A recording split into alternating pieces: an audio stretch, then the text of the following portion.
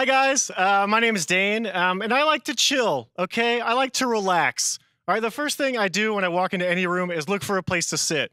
I honestly can't even tell you how much of a fuss I made last time I had to teach in the studio and they told me I couldn't have a chair. I made such a fuss. I hit them up, the whole studio team up this week. I was like, what do I got to do to get a chair so I can sit for 15 minutes? I can't even, it's too long to stand, apparently. And that was a lot of work. I had to haul this thing from a warehouse out of storage. It's a lot of work to be this lazy and as lazy as I am. But man, I just like to chill, and I just want everyone else to be chill and just relax and just to get along and just to be at peace, man. So this is going to be a very chill time together, okay? Wherever you're at, just sit back, relax, kick your shoes off, okay? You don't even have to take notes. Don't take notes. Don't do any work. It's been a long week. It's been a long year, okay? So let's all just chill and rest for this time together, okay? We need it. I love it. Because what I desire more than anything is peace, okay? I desire peace. I desire peace in the world around me.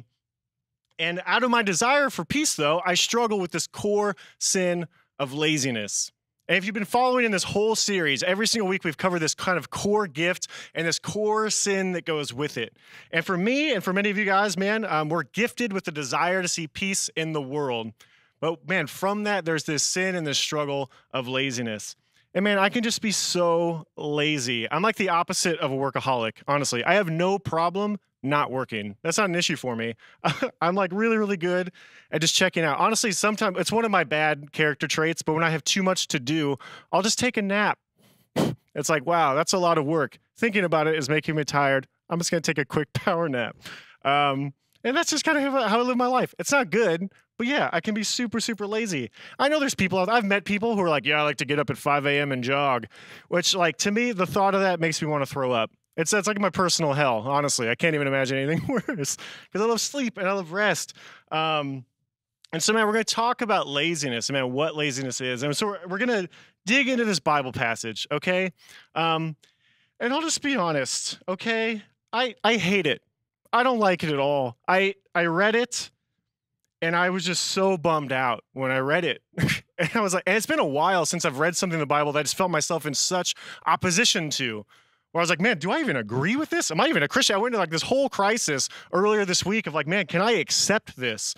And it's the words of Jesus. And so it's like, all right, man, let's dig into this. And so what happens? It's in Matthew 25, okay? Jesus tells this parable. And he's talking to his disciples. He says, this is what the kingdom of heaven is like. And he tells this story of this master who's going on a trip, and he has these 3 servants. And he gives one servant 5 bags of silver, another 3 bags of silver, and a third servant 1 bag of silver. And while he's gone, the guy with 5 bags invests it and doubles it. He gets 10 bags of silver. And the second servant invests it, doubles his money, gets 6 bags of silver. And the third servant, he's so afraid of possibly losing this money that he buries it in the ground until the master comes back. And so the master returns from his long trip, and he goes up to his servants. He's like, hey, what'd you guys do with the money I gave you, with the gift I gave you? And the first guy's like, hey, I doubled it. I got 10 bags of silver. And the guy's like, I got 6 bags. And he gets to the third servant, and this is where we'll pick up. It's in Matthew 25, verse 24 through 30. Then the servant with 1 bag of silver came and said, Master, I knew you were a harsh man, harvesting crops you didn't plant and gathering crops you didn't cultivate. I was afraid I would lose the money, so I hid it in the earth. Look, here's your money back. Take it back. And this is the response, okay? This is Jesus in the response. The master replied, you wicked and lazy servant. I lost my spot. You wicked and lazy servant. If you knew I harvested crops I didn't plant and gathered crops I didn't cultivate, why didn't you at least deposit my money in the bank and you could have at least gotten some interest on it? Instead, you did nothing with it. Then he ordered, take the money from this servant, give it to the one with 10 bags of silver. To those who use well what they are given, even more will be given, and they will have an abundance. But those who do nothing, even what little they have will be taken away.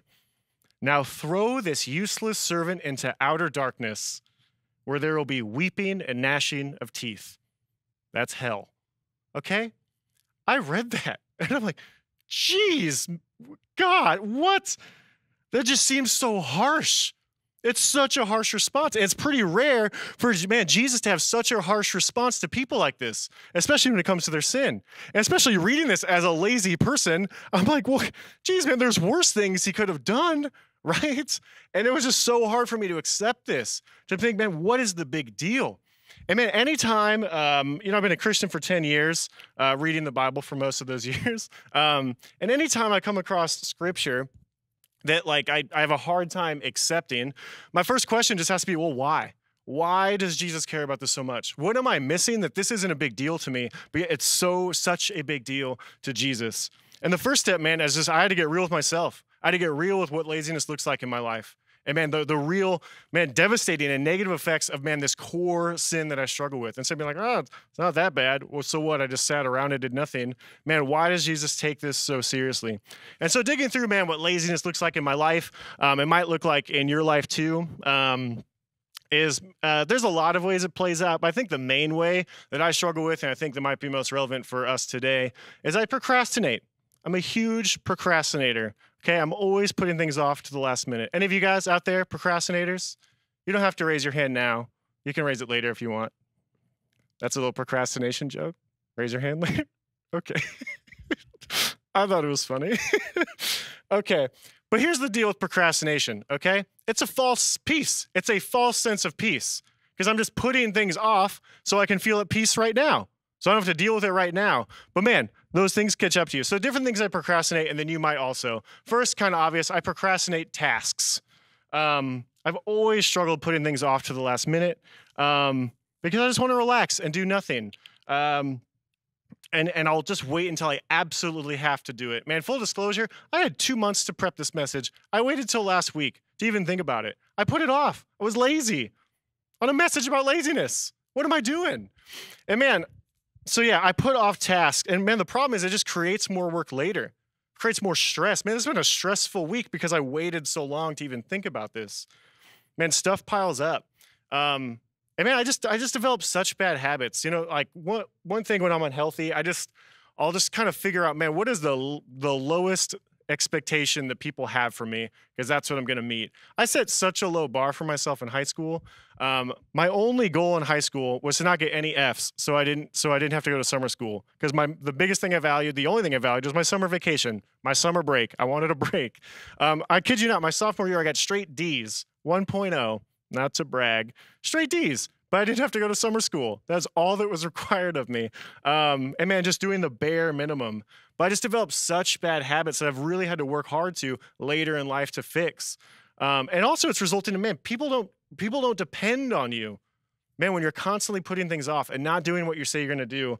Because man, no one admires or respects a lazy person, okay? Have you ever gone up to the kid when you're doing like a group project and like the kid who didn't contribute anything and it's like, wow, man, I really appreciate like your ability to like not work and just relax. That's so cool. Yeah, I was up all night stressing and having a panic attack and throwing up over like this project, but it's how great of you that you not even affected by it. That's great. Man, no one respects the lazy guy, okay? Man, and then people won't be able to depend on you. And in the end, you just kind of end up hurting yourself. Check out this proverb from 6. All these verses I'm sharing are just stabbing me straight in the soul this week. And it's just been bananas. But yeah, Proverbs 6. I love this translation. It says, "Take a lesson from the ants, you lazy bones." I love that. My wife, that's what she always calls me when I'm being lazy. Lazy Bones Jones. And look at that. Word from God. So personal. "Take a lesson from the ants, you lazy bones. Learn from their ways and become wise. Though they have no prince or governor or ruler to make them work, they labor hard all summer, gathering food for the winter. But you, lazy bones, how long will you sleep? When will you wake up?" This is screaming at me. I'm so often just asleep and numb to myself and the things going on around me. Man, when will you wake up? That's a little extra sleep, a little more slumber, a little folding of the hands to rest, and poverty will pounce on you like a bandit, and scarcity will attack you like an armed robber.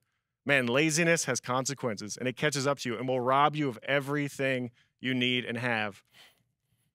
Second thing I procrastinate, emotions, okay? We're getting a little bit deeper now. Yeah, tasks is obvious. I also procrastinate my emotions. I don't deal with difficult things in the moment. I put it off. I don't want to think about it. I just think, oh, I'll just deal with that later and just stuff it down and pretend it's not there. I've shared this before, and some of you guys might know this, but man, my mom, she died from cancer when I was 21 years old. And it was the longest time after where I could even talk about it out loud. because it was just too hard to talk about. I remember I was at a wedding 2 years after she passed away. 2 years later, I was at this wedding, sitting at this table, and this lady that I hadn't seen in like forever, she's like, "Oh, Dane, it's so good to see you. How's your mom doing?" And I was like, "Oh, she's fine. She's fine." And that was just kind of like what came out. And my buddy who was standing next to me was like, "Dude, what do you mean she's fine? She's dead." And I was like, "Oh, thank you, Steve. I almost forgot. Yikes, man." And the lady's like, "Why didn't you just say that?" I was like, I don't know. Because I just been, man, stuffing it down and ignoring it. And man, how often do we do that? Man, pretend everything's okay when it's not. Ignore, man, the real things that are going on underneath because it's too hard to acknowledge and too hard to think about. Man, that stuff, man, you can't bottle up. It's going to come out eventually.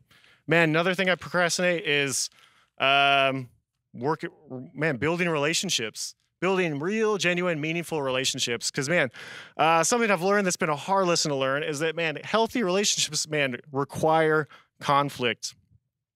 And the problem is, man, yeah, I like to get along with everyone, but man, I get along with everyone. I'd be down to hang out with anyone, but I lack deep connection with anyone because I'm unwilling, man, to enter into conflict and to have hard conversations, to dig deeper, to open up about things that are going on in my life. And man, I hate conflict. It's the opposite of peace, right? If I think someone's gonna like fight with me or start an argument, I just avoid them for weeks. This is a huge problem. Me and my wife started dating. She's like, "Hey, we need to talk." I'm like, "Oh, for sure." And I would just not ignore her for 2 weeks until she forgot about it. It's not good because you can't fight if I'm not around to fight with. Am I right? And then this is what I do, but man, it's not healthy. And then the last thing that I've been digging through a lot lately is I procrastinate God's calling on my life. Man, the things God's calling me to do, I put it off. I'm like, yeah, I know I need to follow God. Yeah, I know I need to address that sin in my life. Yeah, I know I should read my Bible. I should be in God's word. I'll do it later. And man, the problem that comes with that is I miss out on God working in my life. I miss out on it. Years go by, and man, God hasn't done anything. I was like, man, where's God? Man, I've been asleep to what he's calling me to do. And man, that is my hope for you guys tonight, man. Don't miss out on what God has called you to do. This whole series, right, has been all about, man, figuring out how God has wired you, how he's gifted you. He's given you a gift and a unique, man, personality to, man, bless the world with. So now let's jump back to that parable he shared before, where he's saying, man, I gifted you so you could bring light and hope into a world where there's people who are lost and hurting and alone, and you did nothing with it. That's wicked. It's lazy. It's selfish. Man, I gifted you for a reason. Man, to bless others. And man, don't miss out on what God is calling you to do, because I've just missed out time and time again. And if you feel called to see, man, peace in the people in the world around you, this is a big thing, kind of the main thing, that true peace comes from action, not avoidance. True peace comes from action, not avoidance. A quote I heard a little while ago that I loved, it says, a ship is safe in the harbor, but that's not what ships are made for. That, yeah, it might be safe and comfortable to just, man, ignore things, shut yourself in, just kind of like let life go by, kind of binge out on, man, social media or Netflix or whatever it is, and just ignore, man, all the things going on around you. But, man, that's not what you were made to do, and that's not what God's called you to do. I'm not a fighter. I've never been in a fight, but I almost got in a fight like a little while ago. I was ready to beat some fools up. Okay, let me tell you about this. I was out to dinner with my wife at this pretty nice restaurant. It's Rockin' Fondue. It's like our favorite spot. We go there like once a year because it's a little bit pricey, but we'll go there when we're like, celebrating, doing pretty well in life. And so we were out there, man, late one night. It was like around like 11 o'clock at night, and we got charged too much. It was like $20 too much. So I punched the waiter, and that's not true. That's not the fight. It's coming. So I was making this whole fuss about, man, okay, I was like, oh man, they charge us too much. And my wife, Sarah, she's like, okay, I'm just gonna go wait outside while you're dealing with this. And I was like, no, you shouldn't do that. It's late. It's dark out there. That's a bad idea. She's like, it's not a big deal, whatever. So she just walks out, okay? And I'm stuck inside waiting for them to like figure this whole thing out. And all these scenarios are running through my mind, like, oh my gosh, she's gonna get stabbed and kidnapped, and I'm just gonna be in here arguing over $20. What am I doing? And so finally they figure it all out, and I walk outside, and I see her at the end of the street on this corner sitting at this bench, and my worst fears were happening. These 3 dudes walked up to her and surrounded her. And I was like, oh no, not today. I hit a light sprint. okay? Light sprint right at these dudes. I'm like, okay, I'm gonna like end these dudes' lives right now.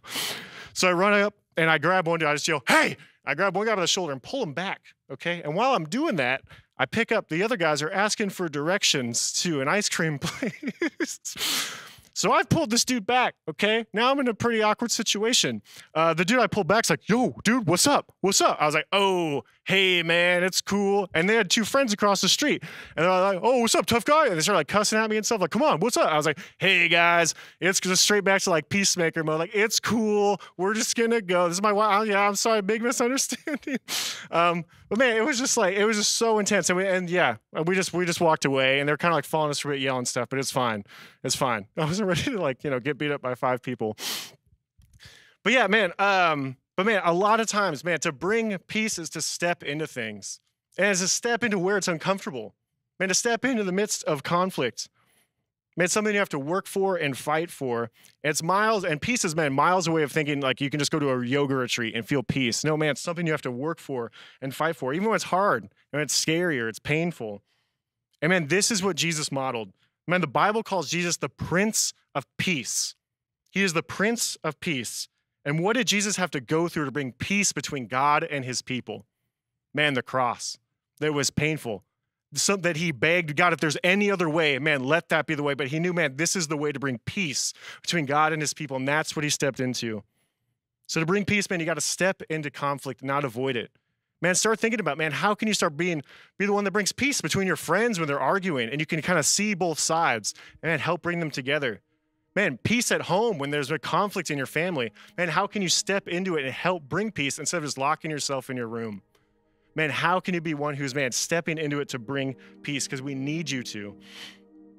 Man, Jesus said this after he's explaining to the disciples that, yes, I'm going to be crucified. I'm going to die for you. And he says, I've told you all this so you may have peace in me. Here on earth, you will have many trials and sorrows, but take heart because I have overcome the world. Man, life is hard. You'll never be able to avoid, man, hard things. But Jesus can bring peace into your life in the midst of hard things and also work through you to bring peace to those around you if you're willing to try. And man, that's my hope and my prayer for you guys to step into those things. That's all I got. Hopefully this made sense. It was helpful. I love you guys. Thanks for listening. Peace be with you. I'll see you around.